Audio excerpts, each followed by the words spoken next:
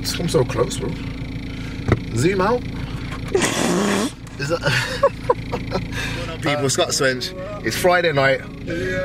I've just got to Body Blitz gym. We're about to bang shoulders and traps.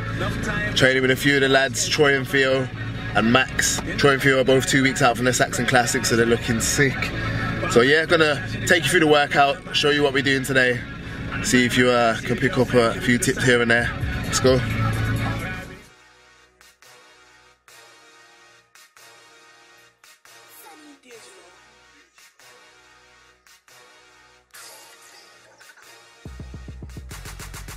So we're back again down at Body Blitz gym, hit a late night shoulders and trap session.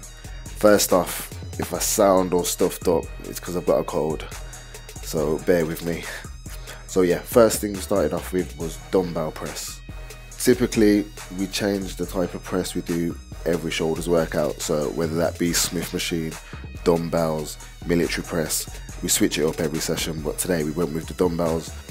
We did 5 sets of 10 to 15 reps, pyramiding up in weight each set, and then on the last set we actually drop setted that with a lighter set of dumbbells just to really get a good pump.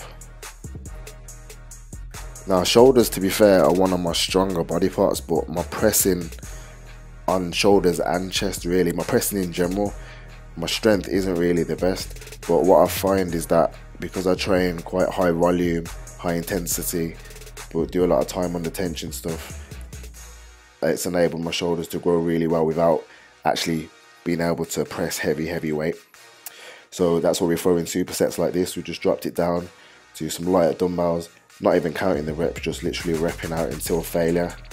So this would be the last set, 10 to 15 reps on the heavier weight. As soon as you finish with that, throw them down, grab the next lighter dumbbells, and same again. Don't count any reps, just keep it moving. Don't lock out at the top. Don't want to come too far down either, just keeping the weight moving. So yeah, we'll put it in the description, but that was 5 sets, 10 to 15 reps, drop set in the last set.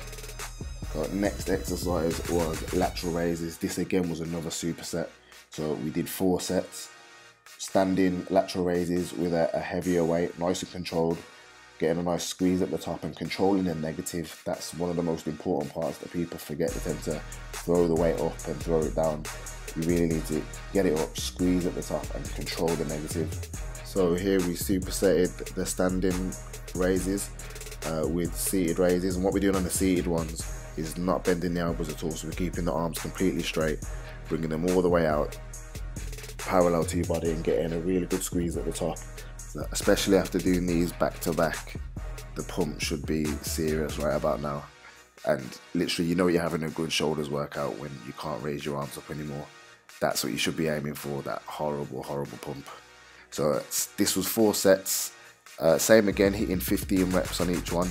And what we do, if you don't get the 15 reps on the standing ones, then you still got to match whatever you get on the seated ones. But we're aiming for 15 on each, so each set is 30 reps. I mean, with lateral raises, with any type of raises, it comes down to preference, but in my opinion, you don't need to go heavy. It's just about getting a good contraction and high volume. Can't stress that, especially for shoulders and arms. Most things, to be honest, high volume is the way forward. Still with moderate weight, but heavy weight on shoulders is more than likely going to end up with you getting injured more than anything.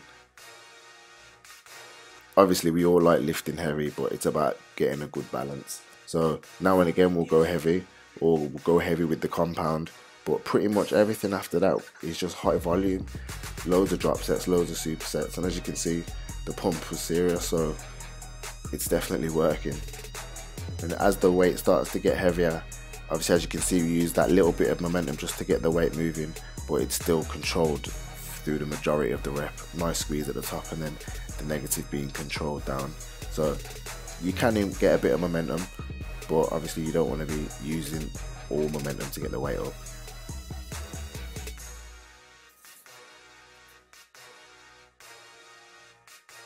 Okay, so next exercise was front raises with the dumbbells. In the same fashion as the last one, really. We're going standing with the heavier dumbbells, moving straight into the bench, seated with lighter dumbbells. And what we're doing is putting your arms parallel to your body, on an incline, you're coming up just above shoulder height and getting a really good squeeze on the front delt. It's all controlled, so no swinging. You squeeze at the top, relax at the bottom, and repeat. Same again, 15 reps on each. With the bench on a slight incline, you really haven't got no choice but to use the front delt. And as you're turning them in at the top, that extra squeeze, it really does just give you a nice burn. Come on, Pete, don't rush it. You want this. Come on, 5 more. Come on. Yeah, slow up the top. Yeah, there you go. 3 more, 3 more. Come on. Don't rush it. Come on. 1 more. Don't rush it. Hold it, hold it, hold it.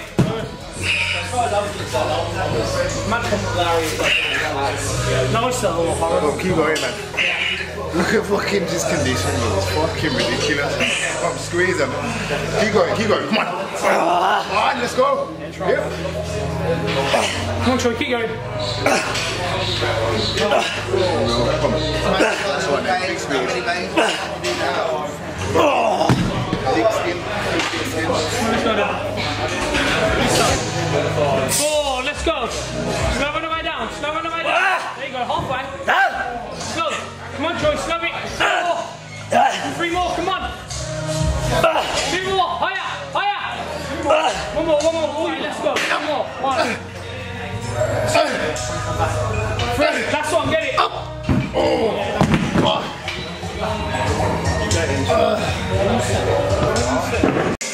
6. 5, keep going, keep going, keep going. 4, slow them down, get them up. 3 to go. 2 to go. 1 more.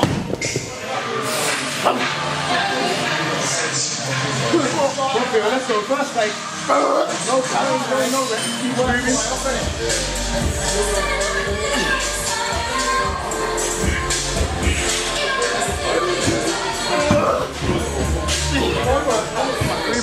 3 more for that first place, let's go. And again, come on, control it, squeeze. And again, and again, and again. 2 more, then 2 more, 2 more. Come on, 1 more, big squeeze. Yeah, nice. So yeah, just thought I'd throw some raw footage in there so you can hear and see a bit of the intensity. Here's my boy Troy, 2 weeks out from the Saxon Classic Junior Bodybuilding. His conditioning is on another level. He's still got 2 weeks to go, so look out for him. Sick. So then we moved on to traps on this hammer strength shrug machine. Same with the shrugs, we normally switch it up. Some days we might do dumbbells, some days using the Olympic bar. Today we went with this. Leaning slightly forward into it and just getting a really good squeeze at the top. As you can see, we're letting the shoulders relax at the bottom to stretch out the trap, and then holding the squeeze for a split second at the top just to get a full range of motion. Obviously, only a short range of motion with shrugs, so you need to make the most of it. So get that nice relax at the bottom, let it stretch out, and you're literally trying to bring your shoulders up to your ears. Just imagine it like that and getting a really good squeeze. Last thing then, just to get that last final pump and fill the muscle with blood, we did this as a finisher. So just loaded up the bar, 10 reps overhead press, just keeping the weight moving, and then once you hit the 10 reps, just force out a few more reps where you're completely locking out at the top, as you can see here. Then straight on to the raises, grab some dumbbells, just light, and what we're going to do is 10 reps laterals, 10 reps front raises, and then 10 reps of rear delts. And we just repeated that twice to get a nice big pump to finish on. You want to finish your workouts on a big pump, so we tend to do something like this on every workout.